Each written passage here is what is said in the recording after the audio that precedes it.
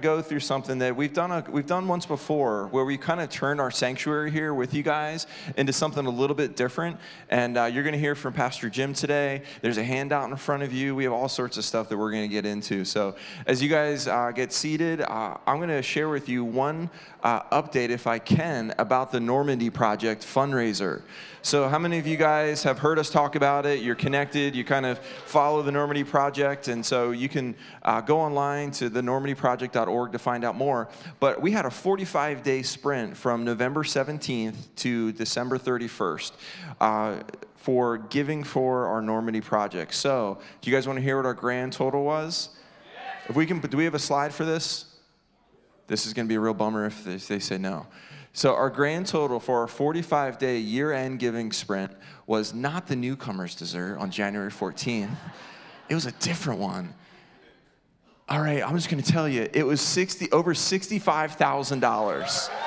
Come on, Jesus. So I want to thank you guys for your faithful giving. We had a matching donor. We had those that just catalyzed and really rallied around that number. And so that was a huge, huge victory for us. And so I've gotten some questions about our giving campaign, and you guys can see it over my head. We are most likely going to do another one probably in the spring. We're planning it. So we've had questions like, hey, can I be a matching donor?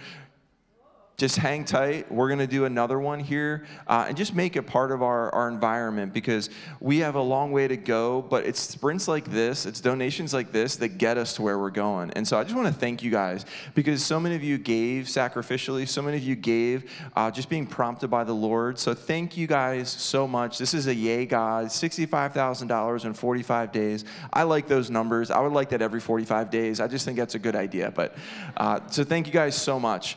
So this morning, like I said, we're doing something a little bit different. And I'm going to invite up Jen and Brian Lacosco. So they are our pastors of our revival community groups.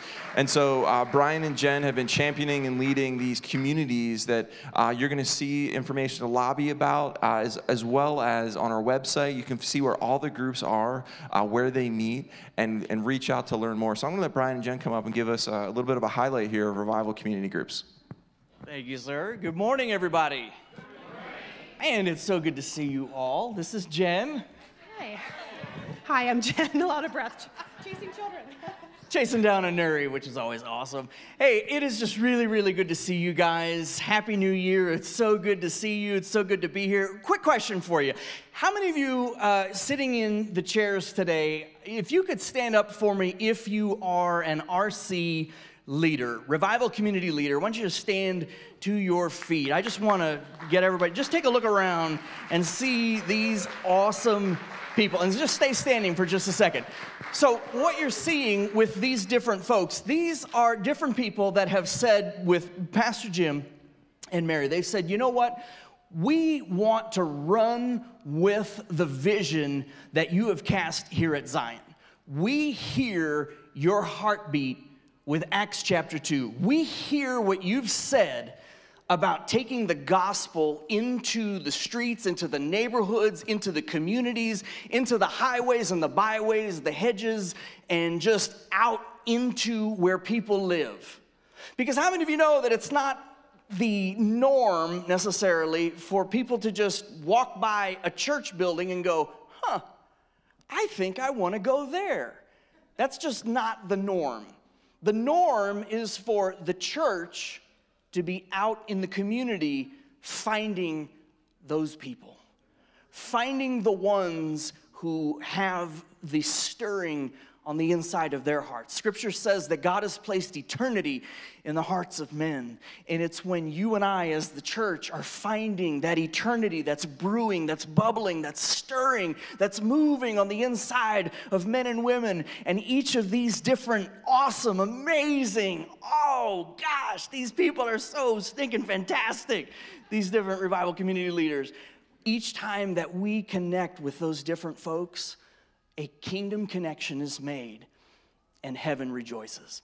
And we want to make sure that you have an opportunity to get connected and get linked in to be a part of a revival community. And we want to let you know that there is a new revival community that is going to be launching shortly. Derek, Shatisha, come on down.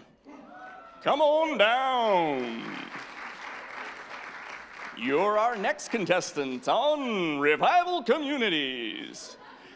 Do-do-do-do. Do-do-do-do. They're going to share a little bit about the Revival community that they are starting. Amen. All right. Oh, okay. Okay, I grabbed one. Good morning, everyone. Happy New Year. We made it to 2021. Anybody excited about that?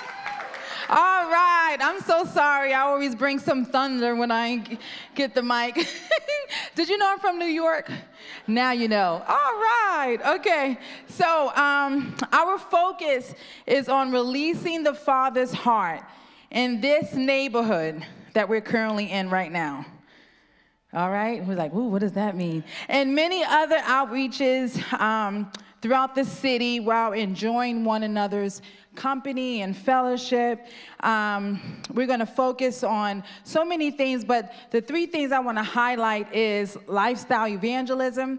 I'm going to give the mic to Pastor D, and he will explain more.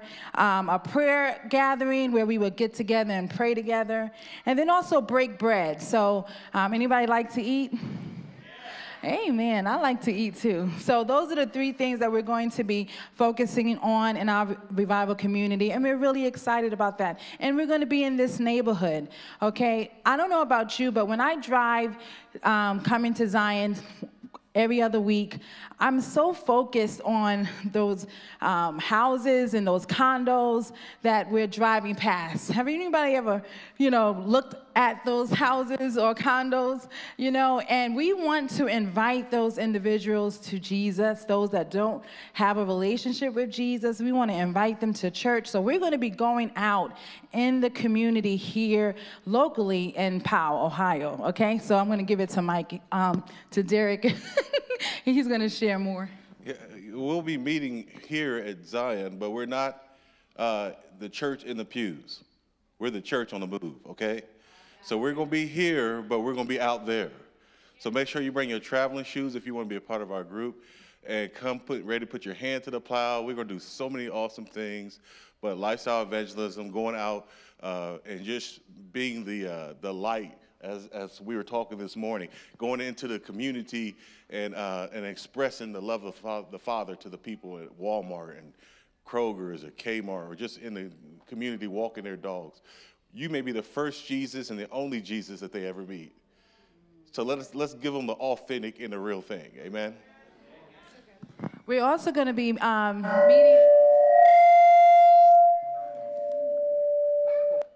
don't know. Why did it do that? Oh, okay.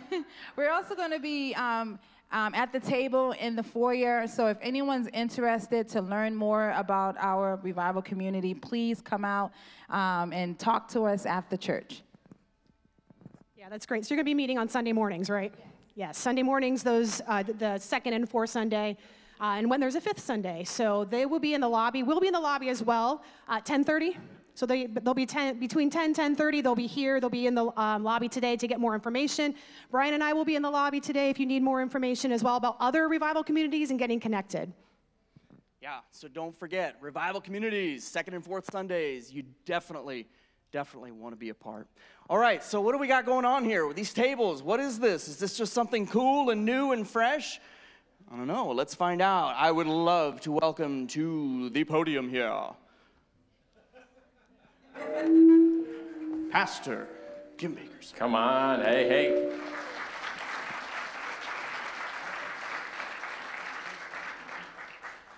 Got a little bit of wars going on with these things. Well, good morning, gang. Good morning. Boy, you guys look all so good. It looks like a wedding reception or something here. I don't know. This is good. Ushers, we're probably going to need your help in helping people get seats here. And so if you, let's just do this. If you have extra seats at your table, just raise your hand so they can just kind of get a view there.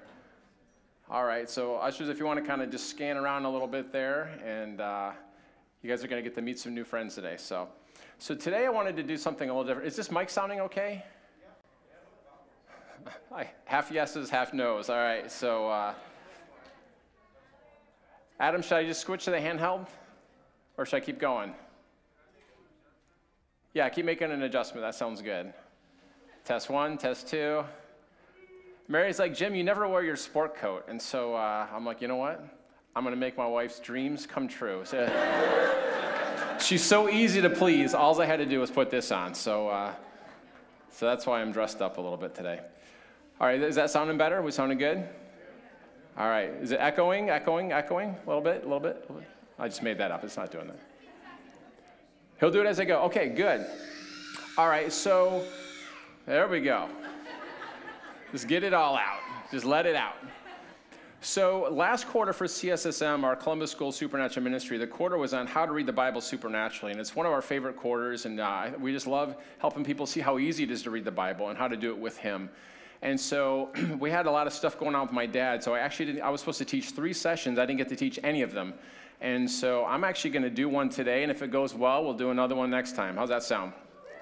So we're going to kind of turn this into a little bit of a school, and so the sermon will be coming from you today as you read the Bible supernaturally. So I'm going to kind of lead you into it a little bit, and everything is on your handout. So if you're watching us online, I believe we try to post the handout, and then we're going to also have instructions. And so if you don't have the handout, at least get a Bible, and it really helps to read the Bible supernaturally with a Bible. And so, but we hopefully we got a handout printed out. Look in the comment section. But there's probably a link in the description as well, so hopefully that's working. So let me just make a couple of statements about the Bible before we get going here. Again, it's just going to be kind of a brief teaching, leading you right into the encounter with the Scripture. The goal of all Bible reading is to meet the author. Now, not a lot of people realize that. I think a lot of people think it's like to just like equip your head or to understand factual doctrine, but the goal of Bible reading is to read the author. Bible reading should lead to Bible experiences. One of the secrets of reading the Bible is as you're reading it, to read it as if those things could have happened to you if you were in those circumstances. A lot of times I think we read them in a galaxy far, far away, or it's like some type of mythology with Noah and the flood and those type of things, but they actually really happened. And so one of the keys is you want to read them as if it could have happened to you if you were in that same situation.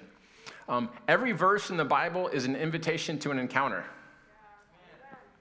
Jesus told the Pharisees, he says, you search the Scriptures because in them you think you find eternal life, but these Scriptures but you refuse to come to me.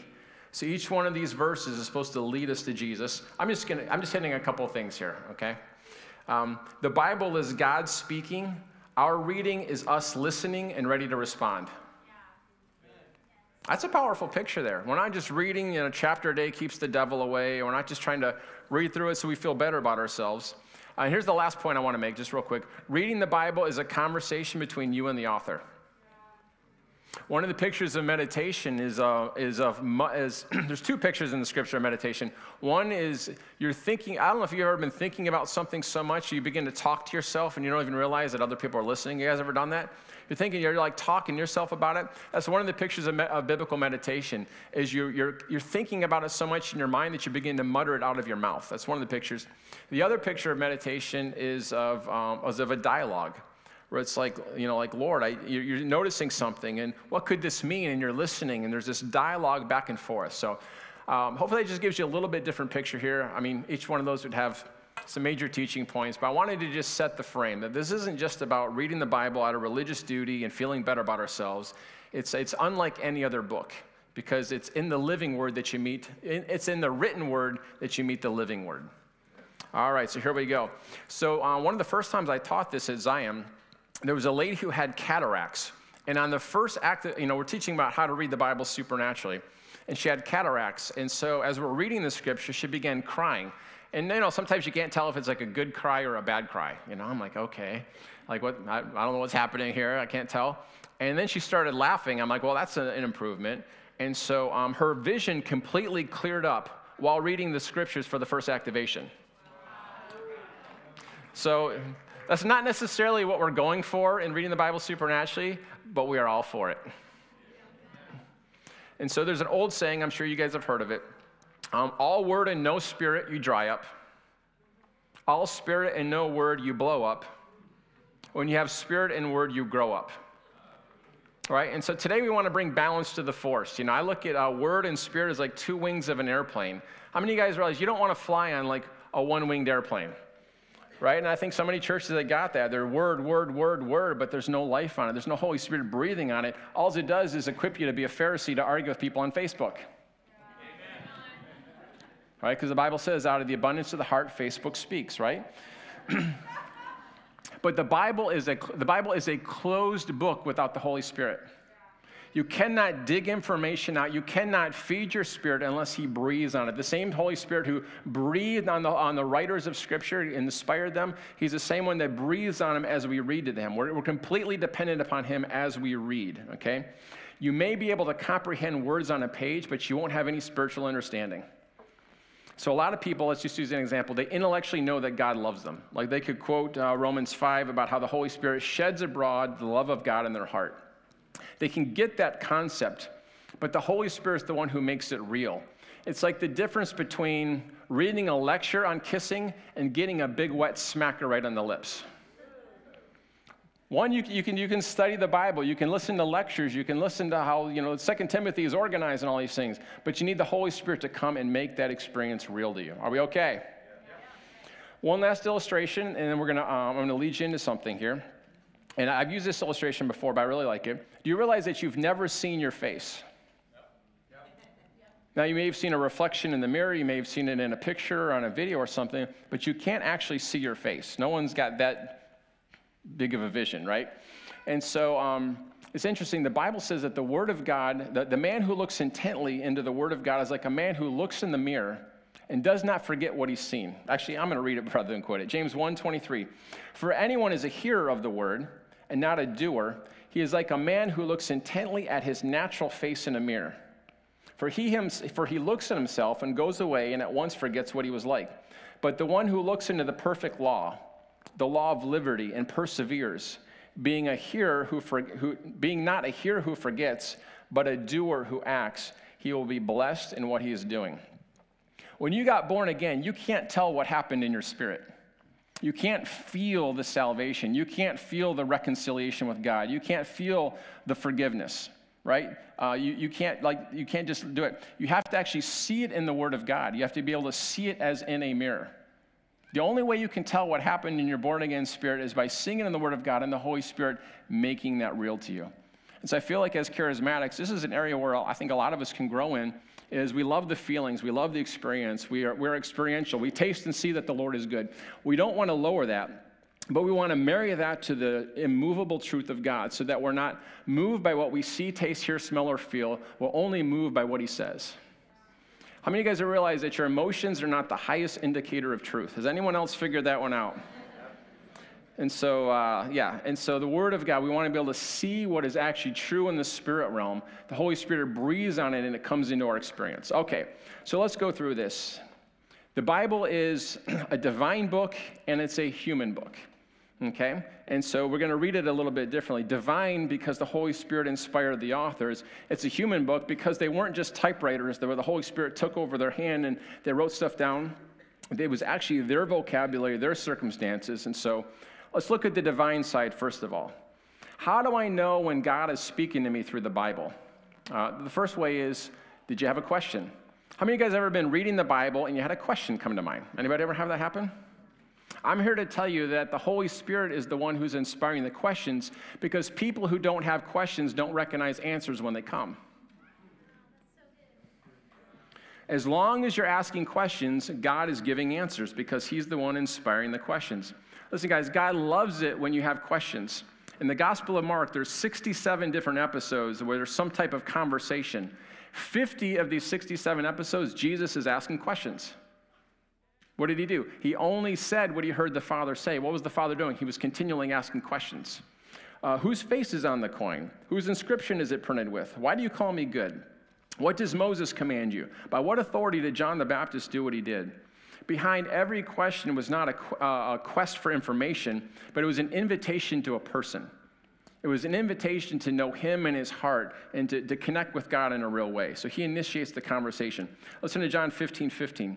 Jesus said this, "No longer do I call you servants, for the servant does not know what his master is doing, but I have called you friends. For all that I have heard from my Father, I have made known to you." God shares revelation with his friends. And so that's what we're going after today. And I've used this illustration a whole bunch, but you guys remember Easter egg hunting? I'm not sure how the eggs ever got to be part of the resurrection. I still haven't figured that one out and stuff. But Easter egg hunting, the idea is to hide it part of the adventure is in the searching out, right? You don't hide it so the kids can never find it. You don't go bury it 3 feet in the backyard and be like, kids, you'll never find it, right? Like you put it like, like underneath the pillow of the couch or like maybe on top of the TV, right? And so you hide things for the kids, not from the kids, right? That's how revelation is with Scripture. Here's what Proverbs 25:2 says. It is the glory of God to conceal a matter, but the glory of kings is to search out a matter. And God has made you children of the King. He has made you royalty. And so part of what we're doing here as kingdom royalty is we're recognizing that, and we're going on an adventure with God, because somehow as we're searching it out, it makes us become the kind of people who can carry the weight of the answer. And so a lot of times the way he does that is he inspires questions. And as we ask the Holy Spirit those questions, as we meditate on those things, we become shaped to be the kind of person, because it said the Holy Spirit would guide you into all truth. It didn't say he would just tell you the truth. You don't just need facts. You need to be guided into this experience with truth so that when the truth that sets you free, now you're able to set others free because it's actually become a part of you. He's not just trying to make you smarter. He's equipping you to become more like him. So one of the ways he does that is through asking questions. We're like halfway done with this first thing here. The second way you know if God spoke to you is, did something stick out to you? Have you ever been reading the Bible and something just kind of jumps out at you, and maybe you couldn't intellectually explain it? Like someone, I don't know, if I've been reading and it's like, oh, this is so good, but I have no idea why. I'll come and be like, Mary, you have to read this verse. She's like, what does it mean? I'm like, I have no idea, but I know there's a lot of juice on this. I know that there's something in this. And you can't dig it out with your mind, but your spirit's coming alive. How many of you have ever had that happen? Where you're reading, maybe you're like, you got a time of confusion, and like you read a word, and it brings a sense of peace, but you can't explain it. Right? That's what we're talking about. That's that revelation from the Holy Spirit. Revelation, a picture of something being revealed. Picture a curtain that's hiding something, and then that curtain is pulled back, and now you can see. Revelation is hidden in this realm called mystery. We see it throughout the book of Ephesians, where Paul talks about the mystery realm, how things were revealed to him. And so that's where all the good stuff is. All the revelation is hidden in this mystery realm, and your spirit sometimes comes alive to it, but your mind has not caught up to it yet. And so that's one of the ways you know the Holy Spirit. Those are the things that you're going to take and you're going to meditate. And you're going to talk to him about, and he'll reveal those things to you over time, and you become the kind of person who can carry the answer. Are we okay? I think that's all I wanted to say on that. The Bible is always a revelation of Jesus. It's not just instructions for living life. I love how Paul prayed. He prayed for the spirit of wisdom and revelation in the knowledge of Jesus. Because when we see him clearly, we see who we are clearly, because we've been made one with him. He's not just somebody to admire, he definitely is, but he's someone to aspire to. And so when the Holy Spirit's literally making us into his image. And so when we see him more clearly, we see us more clearly.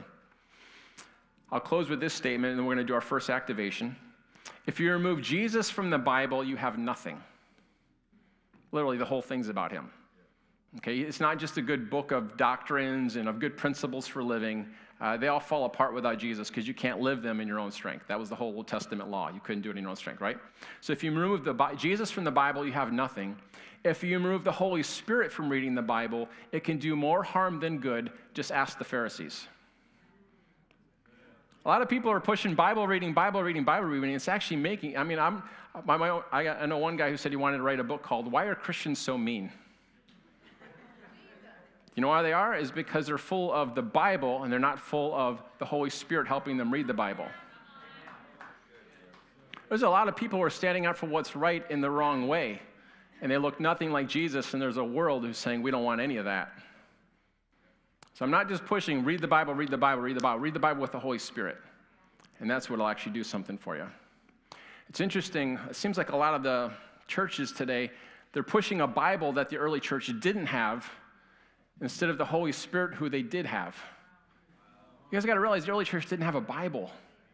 They had the Old Testament scrolls in the temple that they went and heard read out loud once a week on the Sabbath. The New Testament hadn't been written yet. And yet they turned the world upside down because they had the Spirit of Christ living in them. Don't hear what I'm not saying. I'm not saying the Bible's not important. I'm saying the Bible without the Holy Spirit can do more harm than good. Are we all right? All right, so let's do our first activation. You guys pull out your sheets there. We're going to do something with Psalm 27. So here's the 4 steps. I think we got them on a slide, and so for those of you at home, if you do not have the action guide, that's it's hopefully in the comments or in the link somewhere. Here's the 4 steps here. And so number 1, invite the Holy Spirit to be your guide. And so I just like to maybe this phrase will mean something to you, it means a lot to me, helpless dependence. It just recognize I am helplessly dependent upon the Holy Spirit to reveal these things to me. I'm not smart enough to figure out the scriptures. And I don't even want to try to be smart enough. Holy Spirit, I'm inviting you to be my guide. A lot of times I'll pray a prayer like this. Holy Spirit, you wrote this Bible. I pray that you would show me what it means. Okay? Look for something that jumps out to you. So I've got the actual text of Psalm 27. So you're going to read through it. And if something jumps out at you, mark it. Circle it, underline it, put a star. However it is that you're going to mark it. Number 3, see if you have any questions that arise from reading it. Write those on the page somewhere. And then read it through a second time. Boy, as Americans, we love to we've never taken a speed reading course, but somehow when we get to Leviticus, we're become these expert speed readers. The purpose of the Bible is not to get through it, but for it to get through you. All right, it's not a book to master, it's a book to be mastered by, to let these words shape your heart. And so we're not trying to get through these things quickly. And so we're actually going to take some time. And so the goal is not to be the first one to have it finished at your table. Okay, and so I know that like you competitive types, I get it, but and so there it is. And so you're going to invite the Holy Spirit, see if something jumps out at you, mark it. See if something you got a question, write it down, and then do the same thing a second time. Any questions on the instructions? All right, I'll see you guys in let's just say 10 minutes. See you in 10 minutes. If we keep the conversations to a minimum so other people can read, it's hard to read when someone's talking.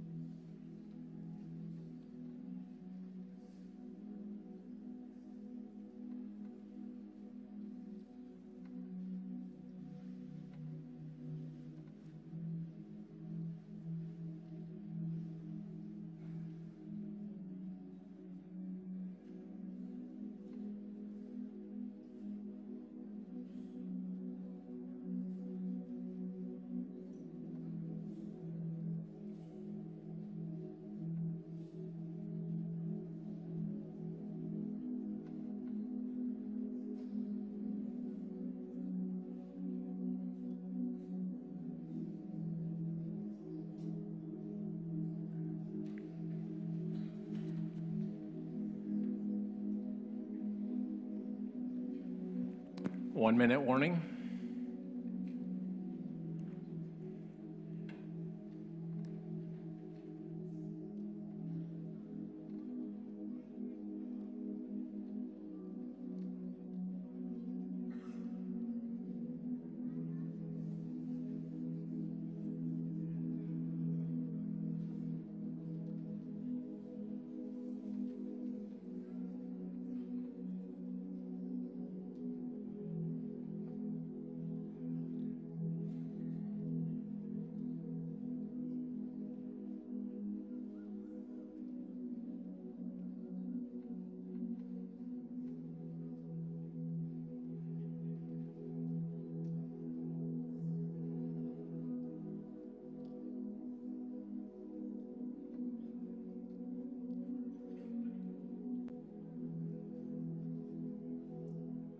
All right, let's wind it down here. How many of you had something jump off the page at you, or you had a question come up? Anybody? All right, I would submit to you that you had God speak to you through the scriptures. So you walked in a little bit late. We're just looking at how to read the Bible supernaturally. And one of the ways you know God's speaking to you in scripture is if something jumps off the page at you. And oftentimes that's revelation. Your spirit comes alive, but your mind hasn't caught up. Or if you got a question, God's the one who inspires the questions. And so just to give you a little look ahead, what if you set aside those questions or those things that jumped out at you and you meditated on those throughout the week? Like, I think a lot of times we're just so into getting through the Bible when God's actually trying to speak to us and he wants us to actually stop and digest those things. Thank you, sweetheart. I appreciate that. I received that. Here's what's going to happen if you do that. Revelation will hit you at the most inopportune moments. I'm not sure if I don't know if a guy does it on purpose to see if you're hungry enough to take it serious, but you'll literally be in the middle of doing something and then it's just a thought invades your mind and it's oh, whoa, that's better than I could have come up with. And it's almost, I'll tell you this, the shortest pen is better than the longest memory. Take time and write those things down. Your journal isn't just like your Dear Abby, Dear Diary type of thing. Your journal is your record of God's voice speaking to you. And I tell you what, it's good to just take those times, even if you got to put it in your phone and then go write it down in another place later. But revelation will happen in the most inopportune moments. And if you take time and write it down, God will give you more revelation. When you steward what he gives you, he unveils more to you. When you don't take serious what he gives you, you're like, man, I don't feel like God's speaking to me anymore. Because you're not doing anything with what he has to say. How we doing? Another thing that's going to happen is when you're talking to somebody, you're going to find that the things that God is showing you is perfect for what they need right then. I don't know, I remember when Mary and I were we did this thing where we read a book of the Bible once a day for 30 days. And so we split the New Testament into 36 different chunks. Some of the longer books like Matthew, we did Matthew 1 through 7, once a day for 30 days. Matthew 8 through 14, once a day for 30 days. And it was amazing that whatever book we were kind of studying in, whoever we were talking to on the phone, it was like that's just what they needed. And you're just going to find that it's like just-in-time wisdom that God's teaching. You're going to see, oh man, some other people need this too. And that's just kind of the beauty of how it works. All right, here's what I want you to do. I want you to get in groups of 2 or 3, since I guess your tables are at about 6, and so you can divide it in half or whatever you want to do. And just share what hit you out of the passage. This isn't a time to teach. You don't have to give some big explanation on things like that. Just maybe the words or phrases that stuck out at you, or maybe a question that you had. Okay, and so if you didn't really get to do the exercise that much, just say, hey, I'm just getting into it. You don't have to share. But if you did get to, let's just take a few minutes, and extroverts, be sensitive to that other people might want to participate in this as well. You know who I'm talking about. Yeah, you. Yes, you. So just share something that hit you or a question that came up. Go ahead.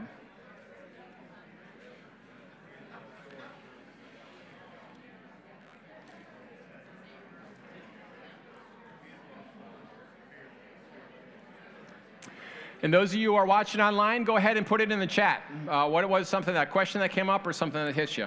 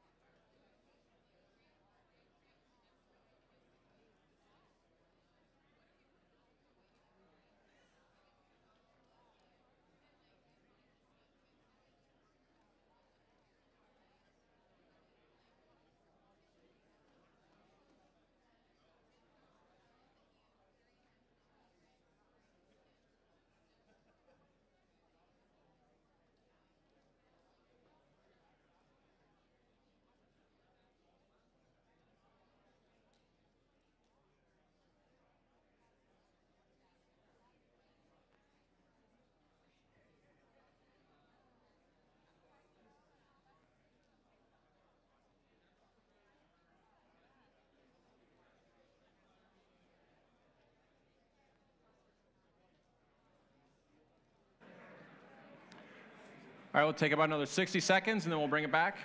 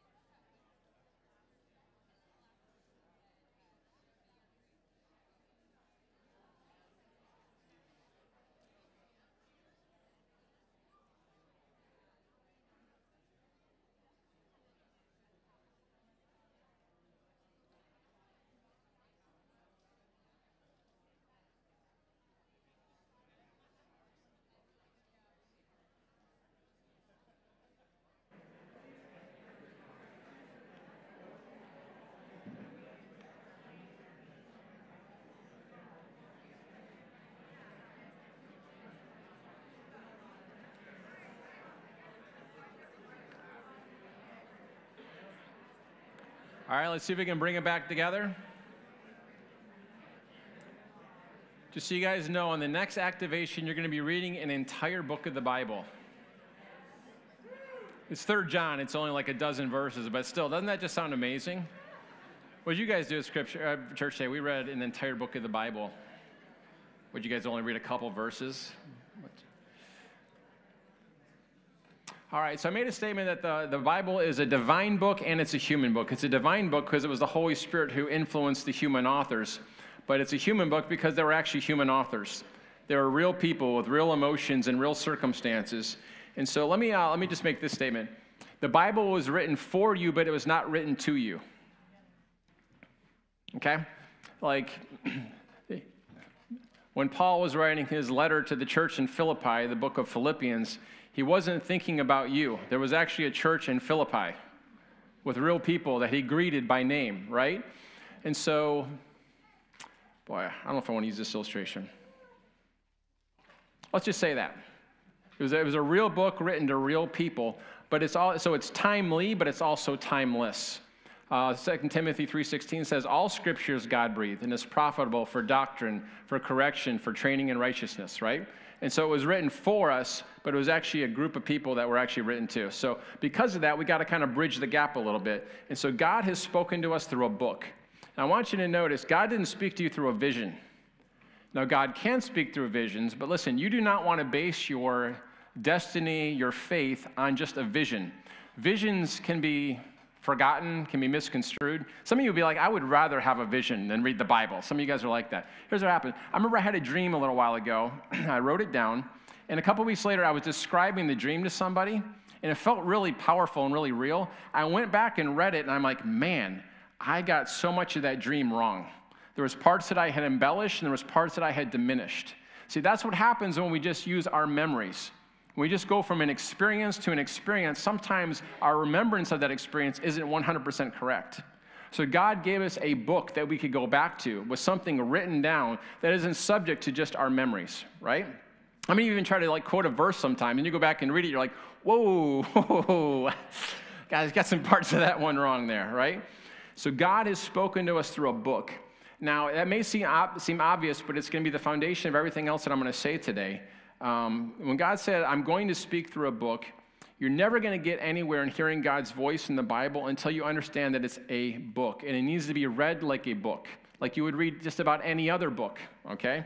So here's how some people miss it as a book. You're like, Jim, I know it's a book. I already know that. Well, here's how some people miss it is, let's just call it, I remember when I first became a Christian, people told me that I had to read a few verses every day, and they actually gave me a time limit. It was 15 minutes. I don't know, it didn't matter where I started or where I ended up, as long as I had those 15 glorious minutes in the Bible, right? Another way they put it to me is, read a chapter a day. How many of you guys heard that? You got to read a chapter a day. You know, a chapter a day keeps the devil away. It was like the vitamins of the Christian faith, right?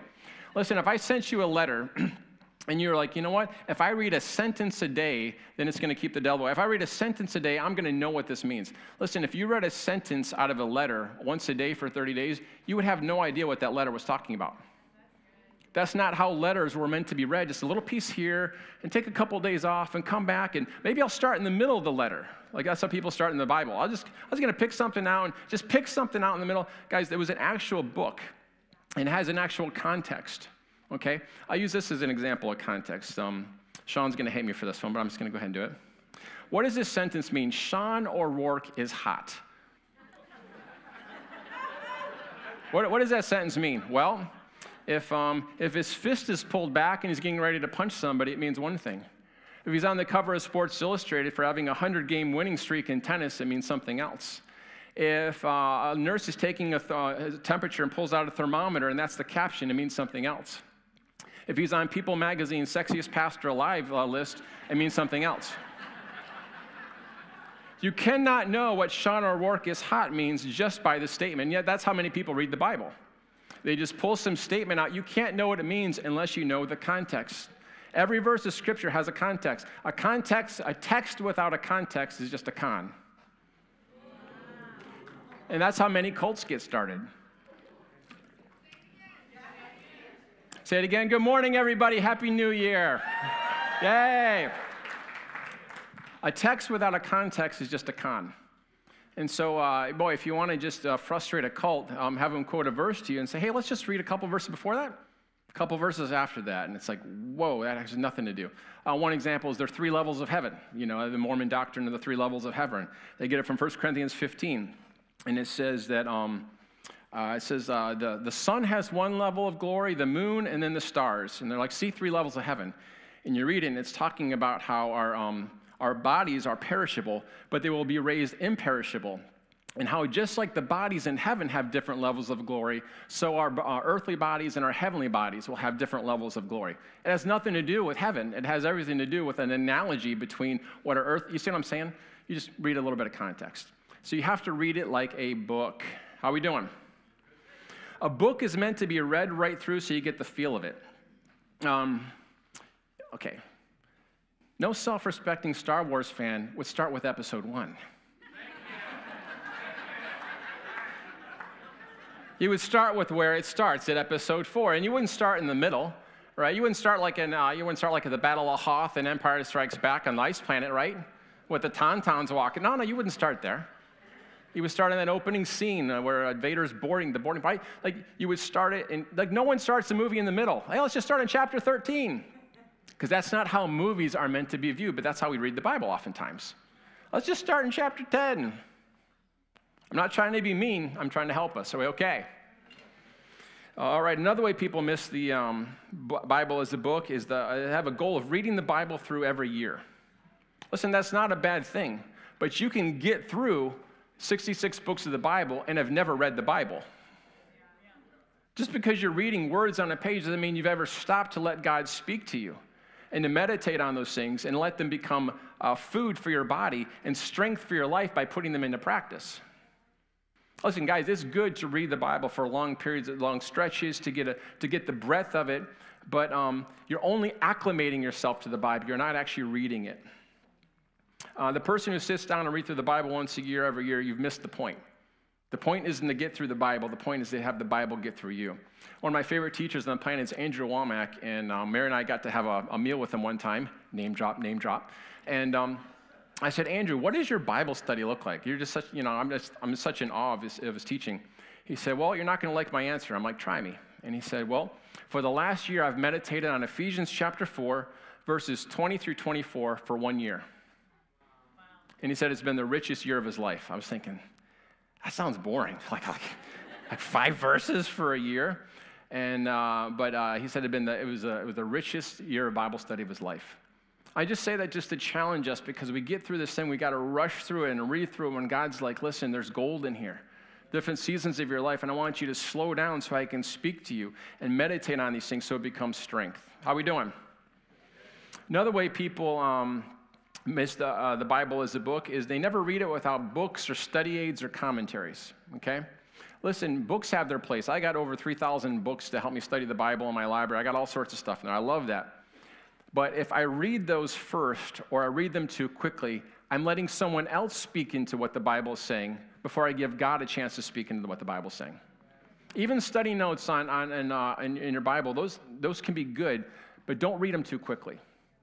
Give God a chance. Listen, if you are born again, your spirit and his spirit have become one spirit. You can hear from God. You can have those questions come up in the text that he will answer as you carry those questions over time. He will answer them at inopportune moments. Let me just say that. But I'm saying you come to the Bible without a commentary beside you, no book. So the first place is you in the Bible. Then the second place is you in the Bible. And then the third place is you in the Bible. Then you can bring in something else. But give God a chance to speak. Just go through those scriptures. Another way that people miss the Bible as a book is when you come to the Word of God and you just open it. You know, I mean, it's like a magic book of spells. It's just like, because it's the Bible, if I open it and I just kind of, boom, there it is. Like, there's my answer. You could do that with a cookbook. You're like, well, Jim, God's used it before. Well, he's also used a donkey, but not many of us are going to donkeys to try to get our advice from wisdom for the future. Give me 2 eons if it's your will, Lord. Just because God can speak that way doesn't mean he's chosen to reveal himself through a book that way. Are we okay? The Bible's not a microphone. It's not a book of magic spells where you just open it up, and because it's the Bible, it's more magical, and some of you are getting mad at me. Some of you are learning something. Are we all right? So it's not, I get very disturbed when people are using the Bible as a magic book or a crystal ball. Just open it and see what God has to say. So, all right. So I come back to my original statement that God has chosen to speak in a book. So if he has chosen to speak through a book, here's a couple of things. I got to understand, the Bible was not originally written in English. How many of you guys realize that? I know the King James people, you'd think that, Paul spoke, thee that I say unto thou, but that's not how it was. If I got a letter from a friend in France and it's translated to me in English, there's going to be certain things he says that even though it's translated into English, it's good to recognize that it came from a French head. Right? Those French people, they just look at life a little bit differently. And you don't have to understand French and be able to translate it yourself, but it's good to recognize, you know what, this came from a different viewpoint. When it comes to the Bible, I have to realize the Old Testament was primarily written in Hebrew. In Hebrew culture, they just looked at things a little bit differently. It's mostly a word picture language. And so you don't need to become an expert in Hebrew. Just recognize, you know what? They did things a little differently. So in Hebrew, they would say that he covered his ears. And that's a word picture way of saying that he didn't listen. And so you would get it translated. So sometimes some translations may see that they hardened their hearts or they covered their ears. And just recognize it's a word picture language. All right? The New Testament is written in Greek. Galatians 4:4 says, in the fullness of time, God sent his son. It's interesting that the gospel, Jesus didn't come to the earth until there was the Roman roads. Literally, every road in the world led back to Rome. So the gospel could be spread across the universe, across the known world at that time. Everyone spoke Greek. The Romans had conquered every province, and so they could go and they could speak Greek and basically evangelize the entire earth. And so Greek is an interesting language. Because salvation is so multifaceted, Greek has a shade of meaning for every little thing. If you've ever studied Greek, it is a very technical language. And so just know that, boy, the Bible has a way of describing exactly what happened. I'm just going to go through these real quick. Number 2, the manners and customs of the Bible days are often different than ours. Okay, so when I'm speaking to you in church, I'm assuming you guys came in cars and not donkeys. Right? We just have to, they cooked food differently. They lived in houses differently. The way they did family differently. When they got, here's something a little different. Maybe it's not different for you, but when they got married, they added on a room to the house, so the son and the new daughter-in-law lived in the same house. The house just expanded. Okay. I'm not implying anything, boys, but we do like having you around. The Bible is written in real historical situations which are part of what God is speaking to us. So Jeremiah and Daniel and Isaiah, there was a history going around. The Old Testament had the great moves of the Assyrian and Babylonian empires. You don't have to become an expert in history, but just know that there was world powers going on. And Israel was sometimes in slavery to these, sometimes they were ruling over them. And God chose that history to be that way so that he could speak to his people. He's like, you know what? This situation is going to be perfect for me to give this message. Number 4, within that history, certain people were in very specific circumstances. Are we okay here? I know this is a little bit different. All right. Very specific servant. So Paul was thrown in jail. And unless Paul had been thrown in jail, we wouldn't have a lot of the New Testament. And so it's good to know Paul was writing in prison. Now, it's not going to like make or break some things, but just recognizing this is a book written by a human being who was in a real circumstance. In the Old Testament, Jeremiah would have never been spoken what he said unless he'd been living those few years before Jerusalem fell to Babylon. Daniel would have never written a word unless he'd been taken captive as a prisoner of war to Babylonia. The whole of Ezekiel was written because a man was taken captive, all right? Number 5, the Bible is written in certain countries with a certain geography. Again, if I wrote my friend in Africa a letter and I mentioned the Ohio River, it might help him to look up on a map and see what the Ohio River looked like, just to get a picture of it. You don't have to become an expert on languages or customs or history or geography, but just recognize, okay, some of these things. And so if you see something that you don't recognize in the Bible, just Google it. They're going to have a map, they're going to have a picture, and it'll just help you get a little bit picture for the things that, like if we said, hey, I'll meet you at Panera. Like most people would know Panera is like right at the corner here, right? Or at the, at OSU. Like we all know what that means, right? And so there's things in the Bible that they all knew what it meant that to us we're like, hold on, that's a little bit different. And so it's just helpful to look those things up. Are we all right? All right. Now,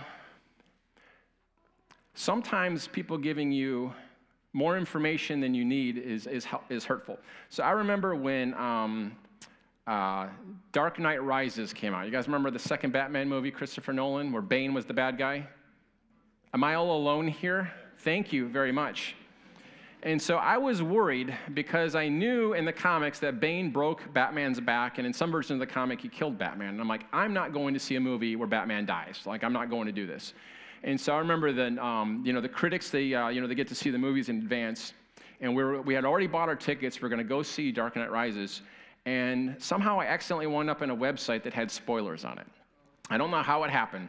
And so I'm reading it, because I wanted to see if Batman died, because if he died, I'm like, I'm not going to watch Batman die. And so I'm reading it, and so I read too much, okay? And so I went, and as I'm watching the movie, it was good, but it was like I already knew some of the parts. It was like, it just wasn't as good. Versus when I saw Man of Steel, oh my goodness. I was about out of breath at the end of that movie. I didn't know what was coming. I didn't know the ending fight between him and Zod. They were going to destroy the city. It was just absolutely, is anyone here with me? Look?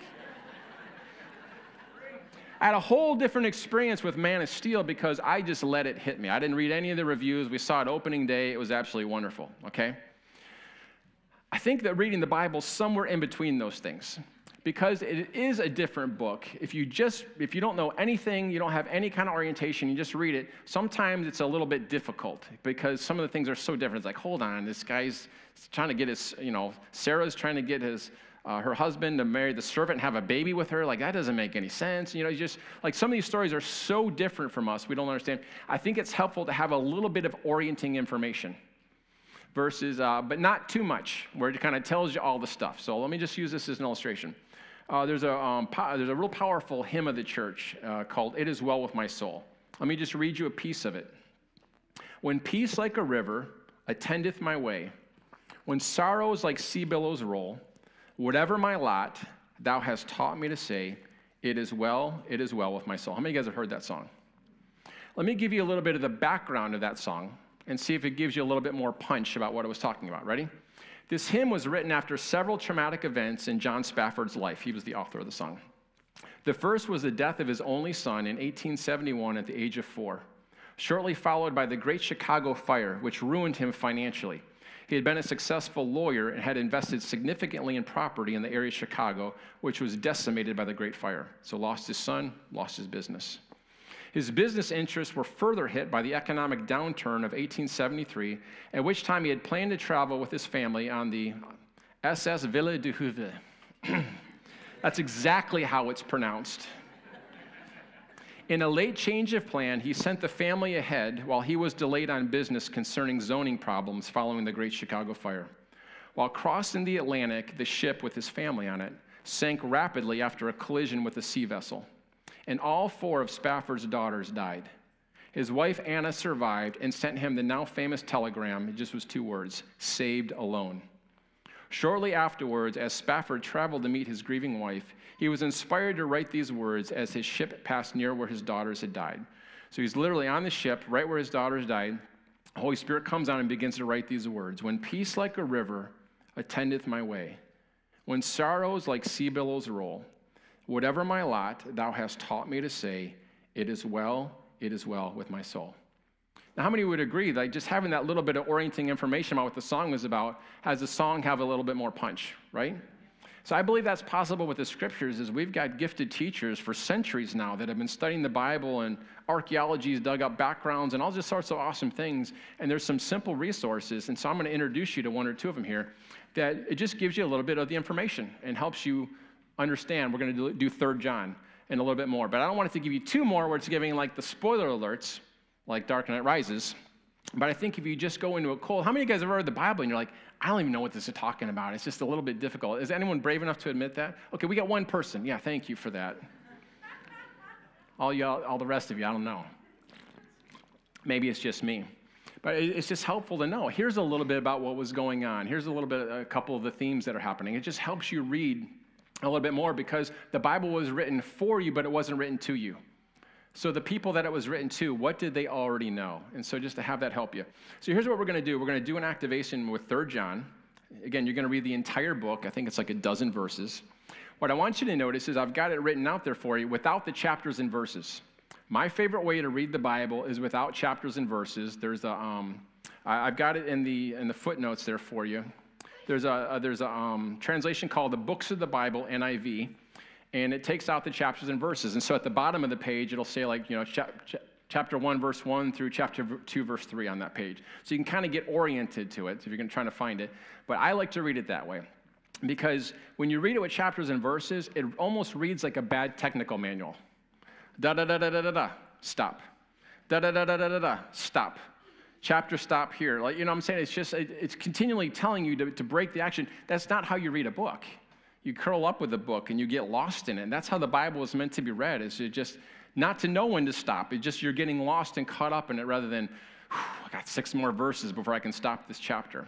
There's a difference. I'm telling you, it's a powerful difference. So here's what you're going to do is you're going to, let's put up the slide for the activation. There we go. So you're going to pray and invite God to be your guide. You're going to read the book with the author. I can't overemphasize this enough. Just before you read, just to slow down and say, Holy Spirit, help me here. And I like to say you become him like a helpless child. You're going to read through the whole book in one sitting. So you're just going to read it as if you were a church leader receiving a letter from your friend, the Apostle John. That's actually the context there, okay? After reading the whole book through once, when I say whole book, remember it's like 12 verses or something like that, okay? You're going to read, there's something called an invitation to 3 John. This is the book introduction in the books of the Bible. So remember that translation I told you about that has no chapters and verses? They give these great little book intros that just kind of help you set up. And so you're going to read 3 John. Then you're going to read the intro, and then you're going to read 3 John again. All right? A second time. Number 5, you're going to read specific advice for reading 3 John. It's another resource that I like that just gives you some hints on how to, let's just say someone said 7 years ago. Well, we'd all think about Lincoln's address, right? We begin to pull up the history of slavery and all those type of things. And so what this specific reading does is it fills in those blanks what everybody else knew. It just kind of gives you a little. I'm just trying to introduce you to some resources that help you read a little bit better. Are we okay? I'm not trying to turn us into Bible scholars. I want us to spend the time in the Bible. But what I found is just these little bit of things, they just help you understand because it was not written to you, but it is written for you. And I think these things help. Then you're going to read 3 John one more time, and you're going to answer the discussion questions. And the discussion questions are, what differences did reading some background material to 3 John make in your understanding? And what did God speak to you through this exercise? We're not looking for right or wrong answers. We're looking for your reaction to this exercise. And it doesn't have to be like glowing reviews. Maybe you liked it, maybe you didn't. I hope that you do. Okay, so this one's going to take a little bit. So any questions on the instructions? Okay, so those of you online at home, I hope you can get these book introductions. If not, just pull up 3 John and pull up a 3 John book introduction and just use one of those online. I'm sure they've got something on there. Use J. Vernon McGee, his Walk Through the Bible. He'll have a great introduction there. All right, we good? All right, so Tune in with the Holy Spirit. Read 3 John. Read the introduction. Read 3 John. Read specific advice. Read 3 John. Then you guys will be back together at your tables. All right, let's take about 15 minutes for that.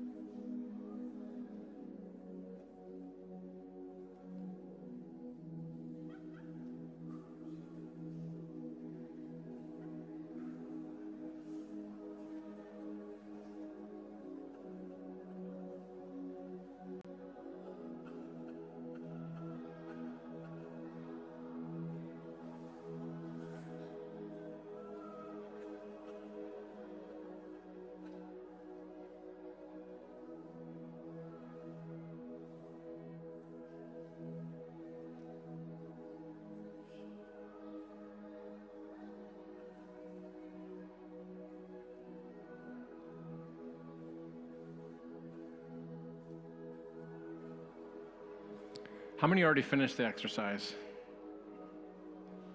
All right. Let's take about 3 more minutes then.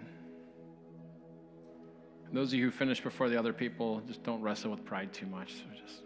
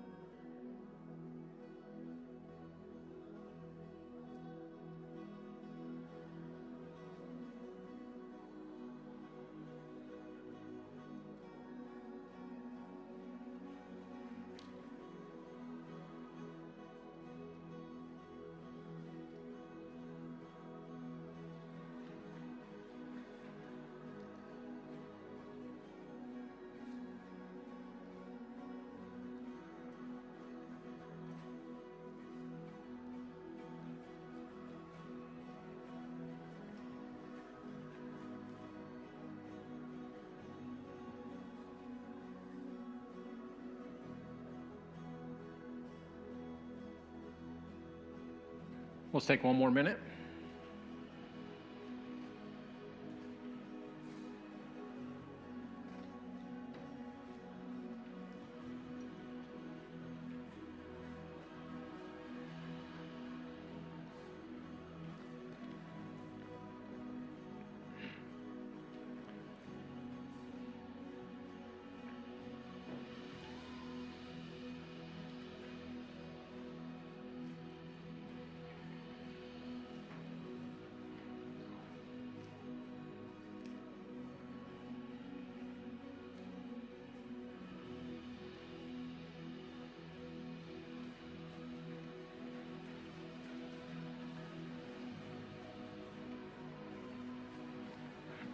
All right, let's call time. How'd you guys do? All right, good. I like hearing that. Good, and so let's do this. And so why don't you just at your tables, there's 2 discussion questions. What differences did reading some background material to 3 John make to your understanding? And what did God speak to this exercise? Again, God speaking probably looked a lot like a question coming up or maybe something that was highlighted to you. I know 3 John's a little bit of a weird book, but I wanted to do a short book. And so, all right, so why don't you guys take a few minutes to the table and then we'll wrap it up.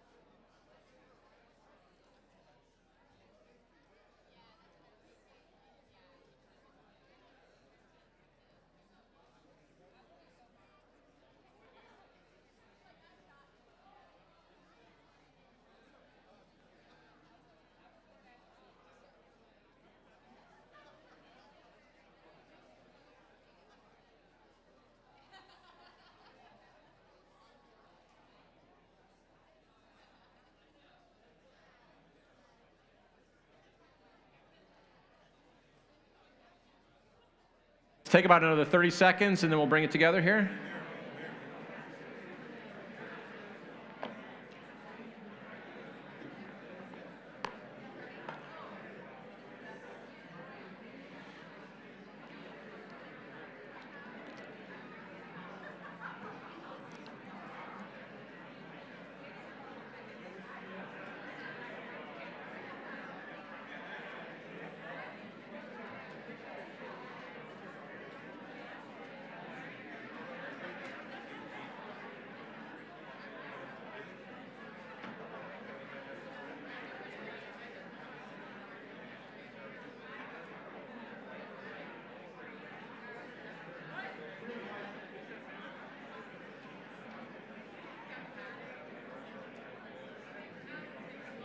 All right, let's bring it back together here.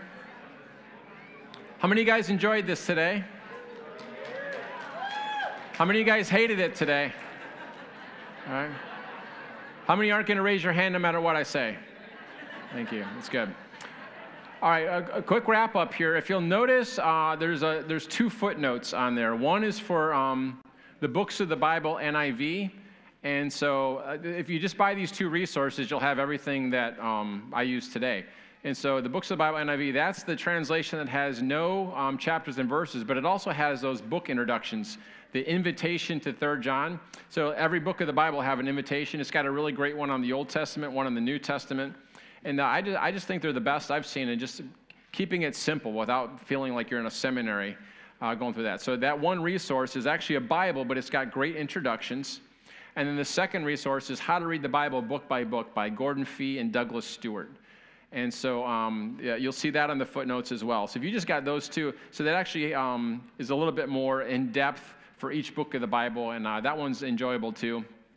It's, yeah, so those 2 books would get you, I think it would help you get pretty far, because I was just talking to Beth, and she was like, it's so overwhelming, all the numbers of resources, and I agree. So just those 2 I think would be really good. And maybe next time I'll recommend one more. And so, all right. Well, I hope you guys enjoyed that. And we could do this. Let's do it again on the 3rd Sunday. And so I'm gonna go a little bit different level with it. And it's good to be back. And so we're gonna do more of an abbreviated worship, but it's still gonna be good. And so I'm turning it over to what was it? Sean. I was gonna say. I was trying to think of what I said. Nope. Yeah. Move on. Nope. So what you guys are holding is that handout. I encourage you guys, take it home, take a picture of it, because you can kind of practice that art, that space of reading the Bible supernaturally. So that handout's yours. We have a couple of things we want to do today. So a couple events and updates. If you're new here, if you're new today, you're like, what in the world did I walk into? Everyone's at tables and chairs. There's a card behind you, in the seat behind you, in the back of your seat. It's a Connect card, and we would love to connect with you. So if you're here, you're new, we would love to connect with you, and in a moment, you're going to see buckets that are going around for our offerings. And we would love if you could fill that out and throw it in the offering bucket. And also, if you did change your email address in 2020, most people don't, but if you did, could you update that card as well? Let us know your new contact information, because you're going to get giving statements for 2020 here over the next couple weeks, and we want to make sure it gets to you. So if you change your address, location, phone number, email address, fill one of those cards out when the buckets come around. So, all right, we're going to do offering. You guys ready? Okay, so if I could have the declarations in a moment here. These are the ways to give. You can give on our app. It's amazing. Takes just a few moments to set up, and then it's secure portal for online giving. You can give with our app. You can also give with checks, and there's going to be a slide here in a moment. Maybe. Yes. Yes. In Jesus' name, we just... there it is. Awesome. Give online, give by check, give in cash as well. There's envelopes in the seats behind you, in the seat back behind you. I can't say in the seat in front of you. This is throwing me off today. But also, if you want to give to the Normandy Project, we're still taking donations. And so go ahead and make those checks payable. You're going to see everyone coming around with buckets. They're going to put it at your table and wait awkwardly until you put money in. I'm just kidding. I just always thought that would be funny and terrible. So let's do some declarations. Why don't you guys stand up with me as we declare these together? All right. As we receive today's offering, we're believing the Lord for resources for new businesses, throne room answers to city problems, city transformation, supernatural courage to slay giants, evangelism eruptions, positions and promotions, multiple streams of income, land, building, houses and vineyards, irresistible influence, witty inventions, glory explosions in my workplace, groundbreaking ideas, surprising encounters, angelic assistance to boldly go where no one has gone before. May God be gracious to us and bless us and make his face to shine upon us, that your way may be known on earth, your saving power among all nations. Breakthrough, no limits. Awesome. We can invite the worship team to come on up as the buckets are going around right now. I'm going to give you guys a couple quick event updates. So if you're new, again, if you're listening online, you can text 614-333-1101 to text connect to that number. We love to connect with you. Also, did you guys know that phone number, 614-333-1101? If you were to lead someone to Jesus on the streets in Central Ohio, have them text Jesus to that number, and we have systems we've built over the last year that anyone who gives their life to Jesus, maybe you're on the side of the street and you don't want to just get them saved, you want to get them connected, give them this phone number, text Jesus to 614-333-1101, and we have a whole system to get them connected to Apprentice of Jesus. We'll connect with them. We'll reach out to them. We'll help them get connected to a revival community group. We'll get them to church. We'll get them even to our ministry school environment. So just it's a resource that if you're in Central Ohio, you can do it anywhere. And so it's awesome. Okay, so a couple quick event updates. We have, if you've recently given your life to the Lord, we also have baptisms here. And sign up online. Check it out. We love doing baptisms, so you can sign up online again if you've recently given your life to the Lord. It's an important next step in our relationship with Jesus. Okay, you guys still okay? We good? We have the Columbus School of Supernatural Ministry starting up in a few weeks. It's going to be on January 24th, and this quarter is about hearing God's voice and developing a prophetic lifestyle. Now, I don't know about you, but hearing God's voice for me is the most essential fabric of my relationship with him. We hear God's voice when we read scriptures. We hear God's voice when his Spirit is speaking to us about our day. We hear God's voice to tell us to go left or right. We also hear God's voice and get to partner with him to prophesy, to learn how to change and shift environments, to learn how to release the kingdom of God. You know, 1 Corinthians 14:1 says, follow the way of love and eagerly desire spiritual gifts, especially that you may prophesy. So this next quarter is our prophetic training for the church as well. Come to this quarter. We're going to go through the whole prophetic training plus an additional few weeks of activations, of awakening God's voice in your life so that you can release God's voice in the world around you. January 24th is when it starts. And finally, on February 6th, we have an art day. So if you're an artist, you want to come out, Ruth Ann Kramer, one of our artists, you guys can see artwork all over the back of the sanctuary. Some of our artists do this. You'll see them up here. This is going to be a time on February 6th you can come out and practice painting, practice expressing your worship, your creativity to the Lord. And it's going to be an awesome day. So February 6th, you guys can come out for that. All right, you guys good? I can't see any of you, but I believe you're still there. So why don't you guys come forward? We're just going to end today with some worship. We want to end our time together in just the presence of the Lord and see who he is in our spirits as we've seen who he is in the Word. So this front area is called the River. You're welcome to come forward. You can stay where you are, but I encourage you to come on forward as our worship team leads us right now in some worship.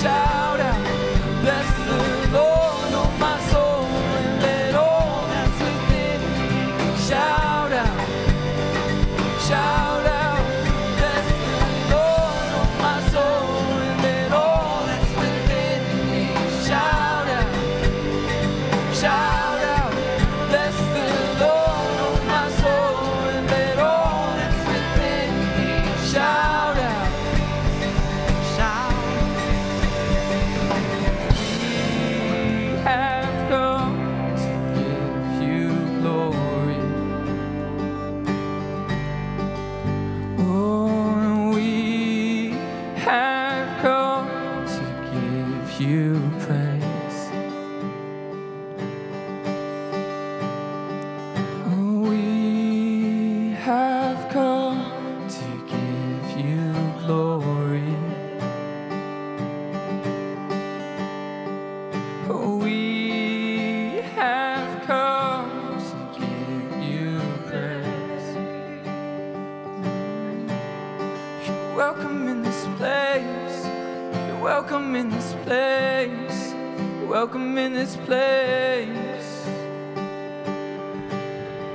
You're welcome in this place.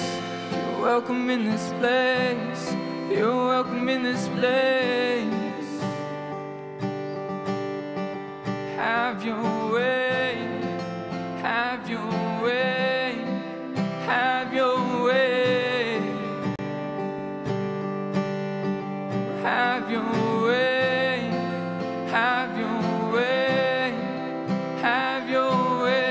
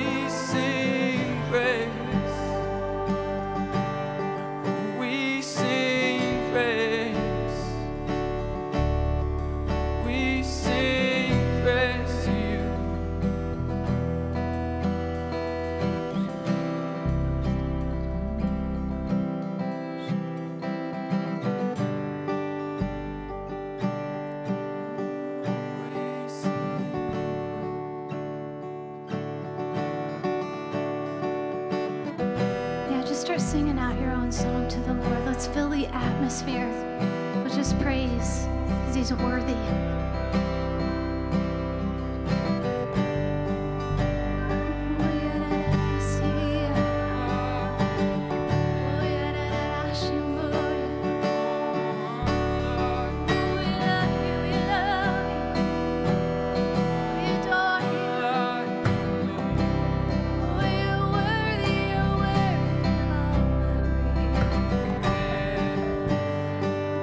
Sing a new love song to you.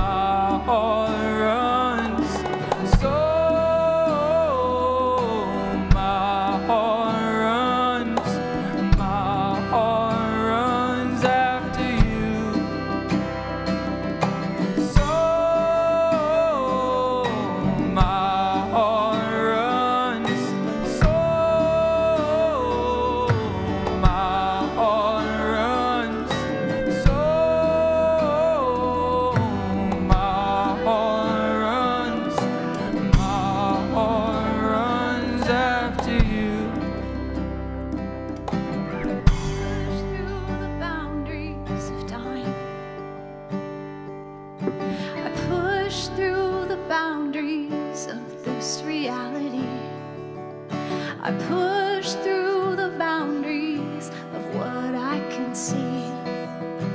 My heart runs after you. I push through the boundaries of time. I push through the boundaries of this reality. I push through the boundaries of what I can see.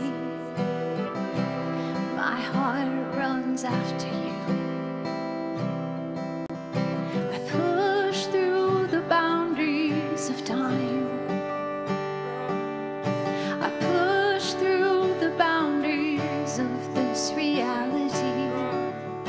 I push through the boundaries of what I can see. My heart runs after you, runs after you. Push through. Oh yeah, that I see. I push through this reality into you, into you, into you, into you, into you, into you, into you, right into you, into you, into you, into you.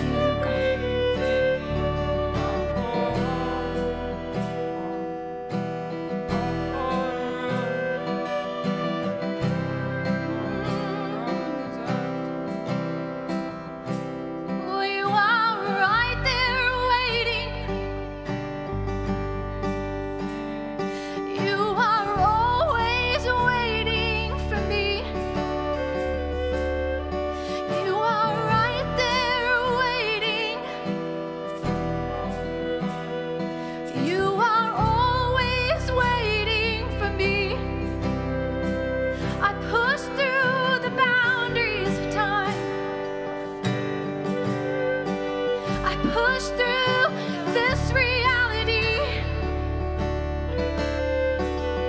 Push through what I can see. And I come running after you. My heart comes running after you. You're right there waiting for me. Always waiting for me.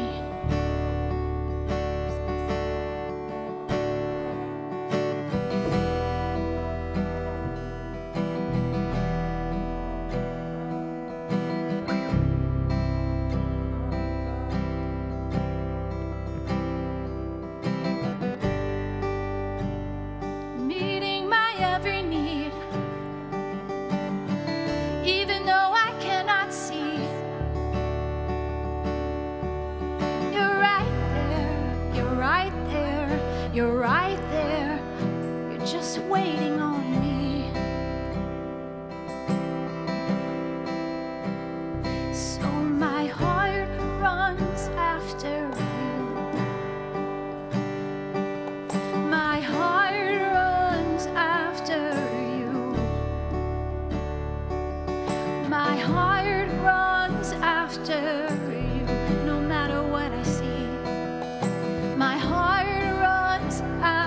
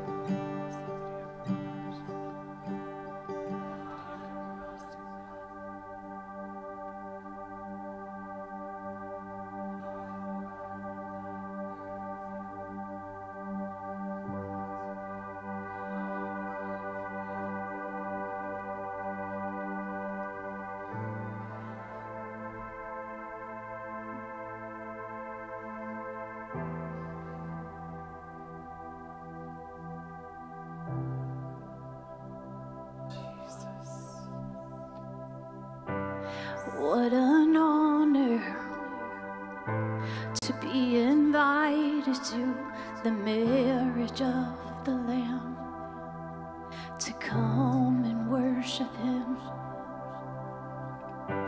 Celebration, it's the joining of the bride and the son, the two becoming one. Sing that again. What an honor to be invited to the marriage of the Lamb, to come and worship him. Celebration, it's the joining of the bride and the son, the two becoming one. Oh, the prophecies fulfilled in a moment we see.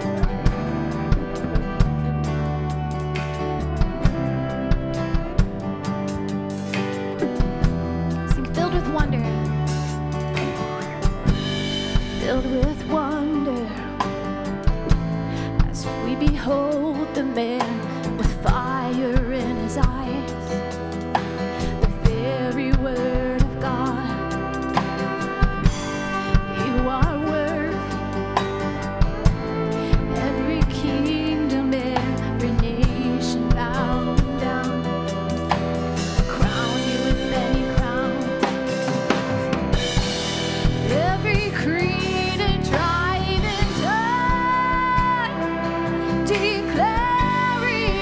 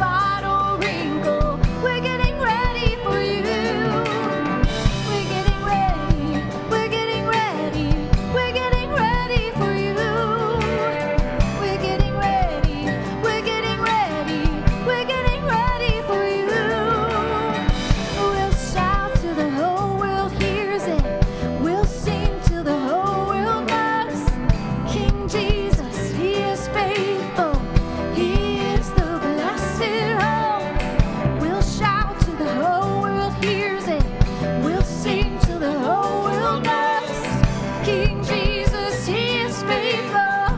He is the blessed. One more time. We'll shout till the whole world hears it. We'll sing till the whole world knows. King Jesus, He is faithful. He is like the roar, like the roar, like the roar. Many waters, like the sound of rolling thunder. Hallelujah. Give Him glory, for the marriage of the Lamb is come. Like the roar, like the roar. Many waters, like the sound of rolling thunder. Hallelujah. Give Him glory, for the marriage of the Lamb is coming. Hallelujah. Give Him glory, for the marriage of the Lamb is coming. We're getting ready.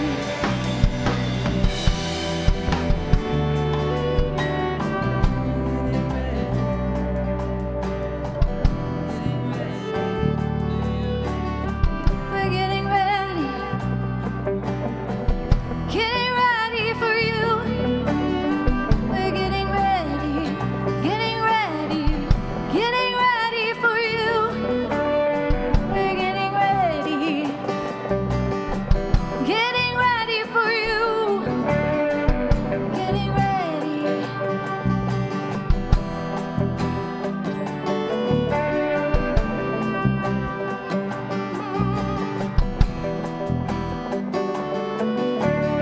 Shout unto God with the voice of triumph. Shout unto God with the voice of praise. Shout unto God with the voice of triumph. We lift His name up. We lift His name up. Shout unto God with the voice of triumph. Shout unto God with the voice of praise. Shout unto God with the voice of triumph. We lift your name up. We lift your name up. We lift unto God with the voice of triumph. Shout unto God with the voice of praise. Shout unto God with the voice of triumph. We lift His name up. We lift His name up. Shout unto God with the voice of triumph. Shout unto God with the voice of praise. Shout unto God with the voice of triumph. We lift His name up. We lift His name up.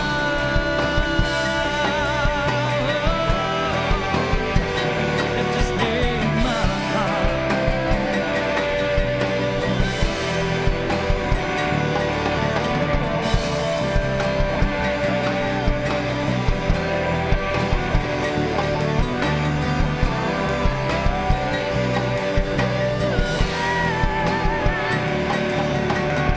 He has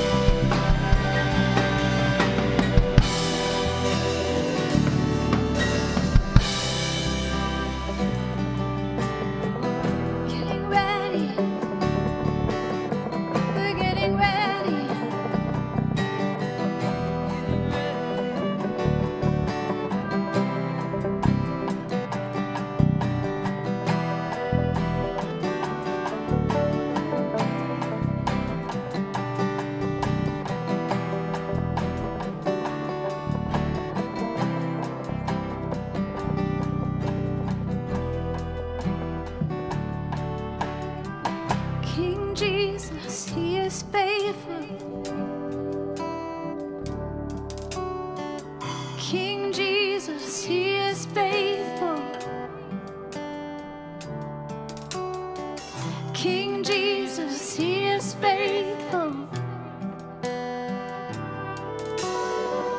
King Jesus, you are faithful. King Jesus, you are faithful. King Jesus, you are faithful.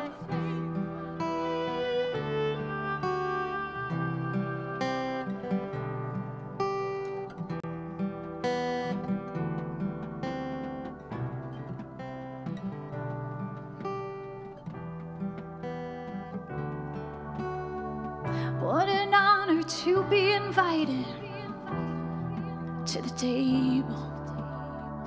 I come to the table.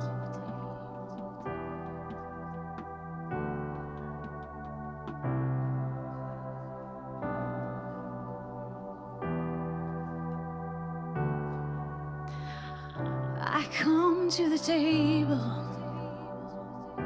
I drink the wine. I come to the table. I eat of the bread of life.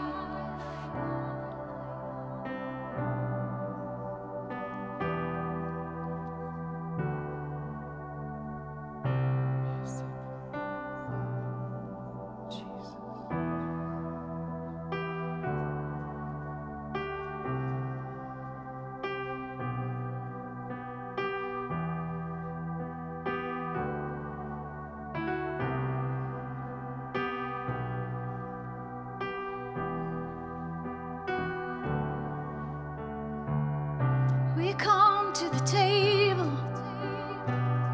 We drink the wine. We come to the table. I eat of the bread of life. I come to the table. Drink of the wine.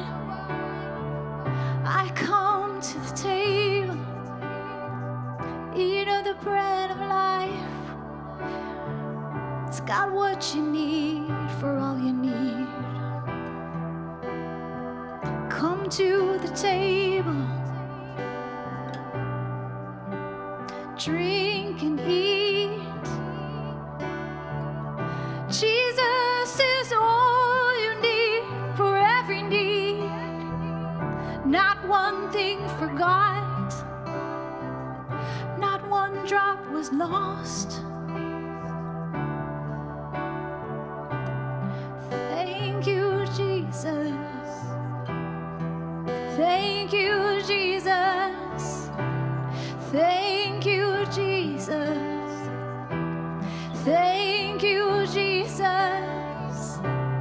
Thank you, Jesus. Thank you, Jesus. Thank you, Jesus. Thank you, Jesus. I come to the table. Drink of the wine. I come to the table. Eat of the bread of life. I come to the table. Drink of the wine. I come to the table. I eat of the bread of life. He's got everything you need. Come and eat. Come and drink of the Savior. Everything. Everything you need. Not one thing forgot. Not one drop was lost. Not one thing forgot. Not one drop was lost. We thank you. Thank you, Jesus. Thank you, Jesus. Thank you, Jesus.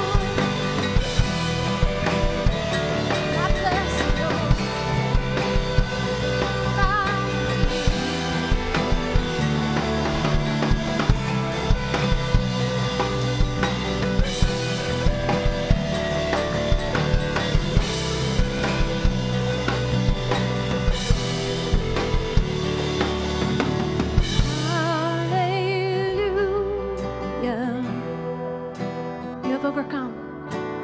You have overcome. Hallelujah.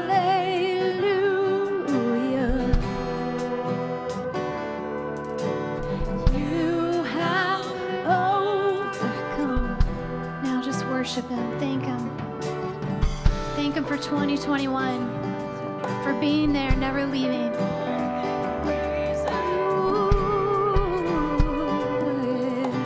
Come on, these are seeds you're sowing for 2021 right now. Everything that comes out of your mouth, consider it a seed.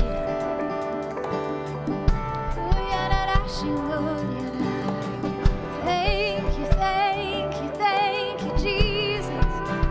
Thank you in advance for taking good care.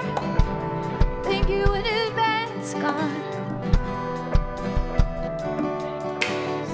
We break every disappointment, 'cause He's not a God of disappointment. We break every disappointment right now.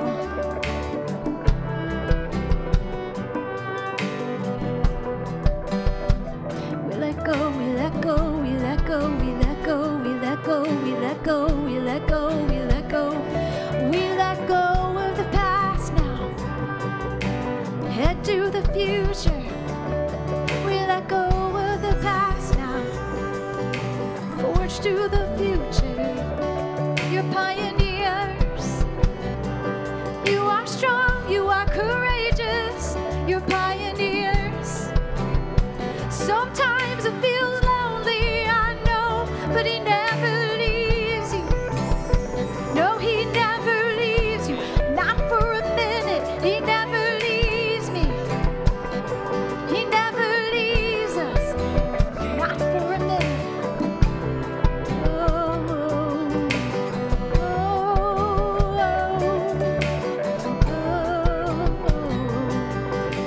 oh. My heart is yours.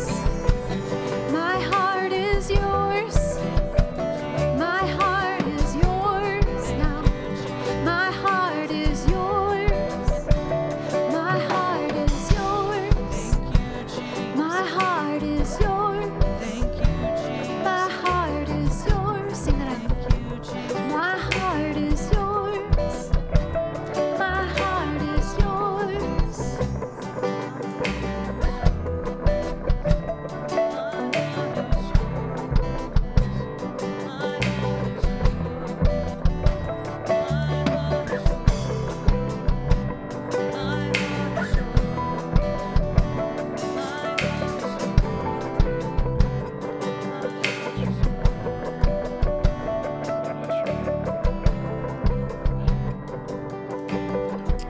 Lord, we bless your name. You're so good. So, Lord, we just look into 2021, God, and we look to partner with you. Lord, let this be a year that we partner with you in a way that we never have before, at a level we never have before. Lord, we're filled with hope. Lord, we just thank you that your heart is to see a city saved. Your heart is to see families saved, healed and restored, finances provided, missions funded. So, Lord, we look into 2021, God. We look into it with you, with your eyes. We pray for revival in our country. Lord, revival in our political system, revival in our government. Lord, let your kingdom come and your will be done. Lord, thank you for the reminder of your coming.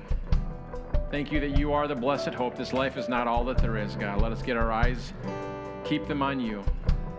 So, Lord, I bless your people to take your message, to take your goodness, to take the seeds that were planted in your word and let them grow and bear fruit and strength.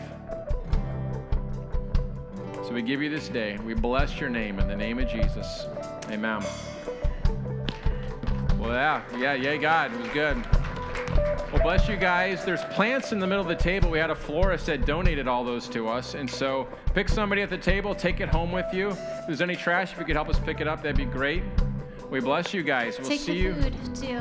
What? Take the food from your table. Yeah, take the food from your table, and we'll see you on the third Sunday. Bless you guys.